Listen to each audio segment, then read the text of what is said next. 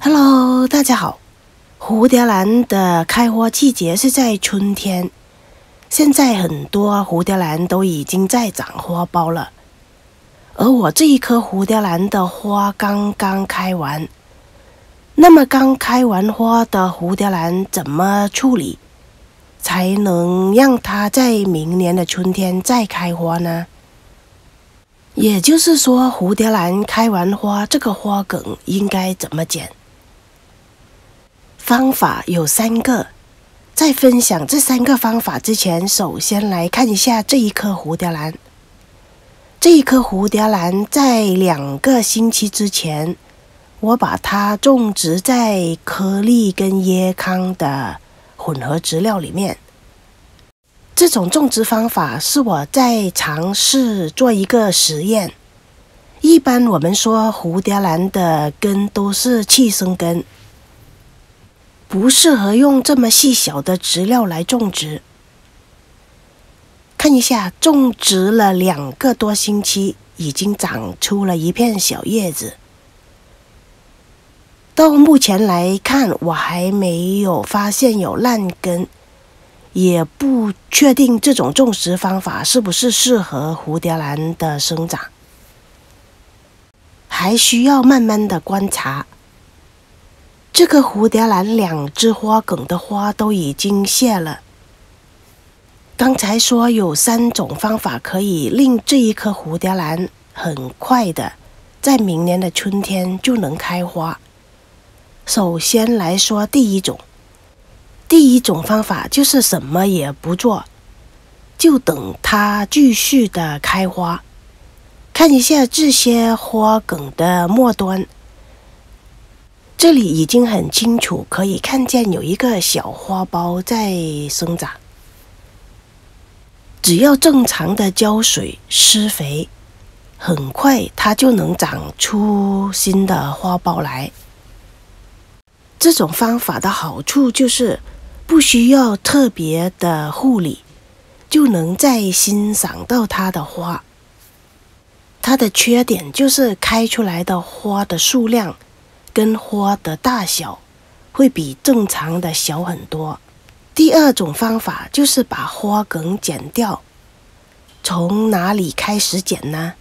首先看一下，这里是第1朵花开花的地方，从下往上一直这样开。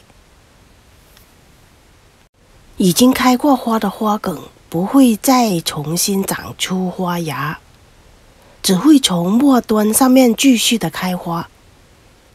再看一下这一个芽点，已经很明显的已经长出了一个芽，这个芽就是我们平常说的刺花梗。就算不把上面已经开过花的花梗剪掉，它也会长出刺花梗来。只是这样长出来的花梗开出来的花也是非常的小，数量也不会很多，因为这个花梗还一直消耗着这颗兰花的营养。想要开出健康美丽的花，就必须狠心一点把这个花梗剪掉。从哪里剪才是最保险的呢？从第1朵花往下1厘米左右。如果太靠近这个芽点剪，有的时候因为剪掉的伤口会感染，就会直接影响到这个刺芽的生长。在剪之前必须把剪刀消毒。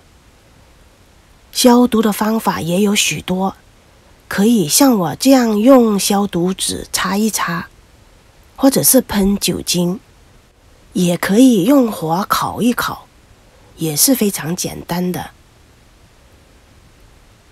好了，现在就开剪吧。记住不要靠近这个芽点，最好是往上一点。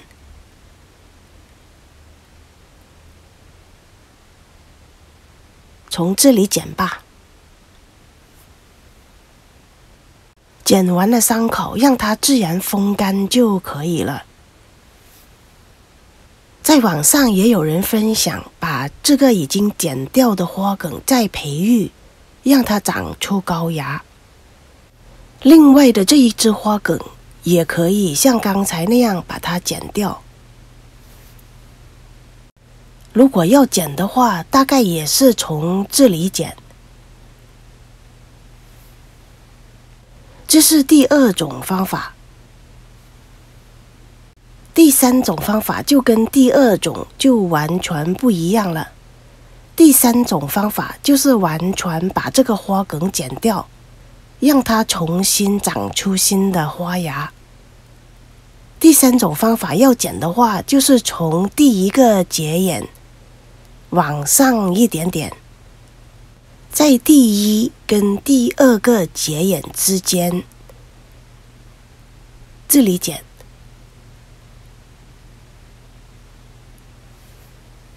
为什么一定要过了第一个节眼才剪呢？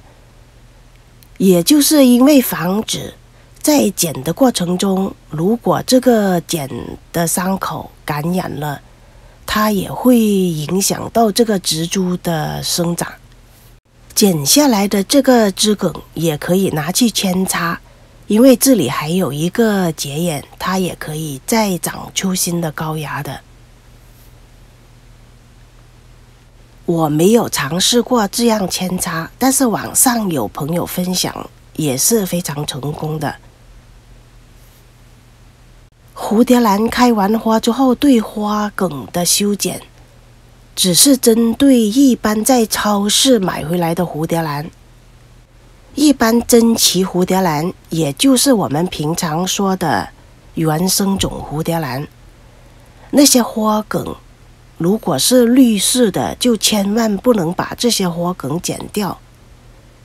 那些花梗是有续花性的，可以开好几年的花，除非花梗已经是黄掉的，才把它剪掉。这个一定要分清楚啊！总结一下3个让蝴蝶兰很快就能长出花梗的方法。第一个方法是在蝴蝶兰非常健康的情况之下，才让它继续的开花。因为通常蝴蝶兰开完花之后，它需要一段时间来重新生长，才能长出更健康的花来。让它不断的开花，植株本身就没有得到好好的休息了。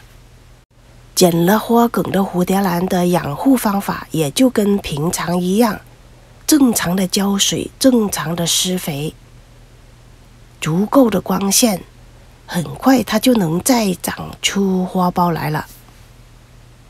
让我们期待它下一次开花吧。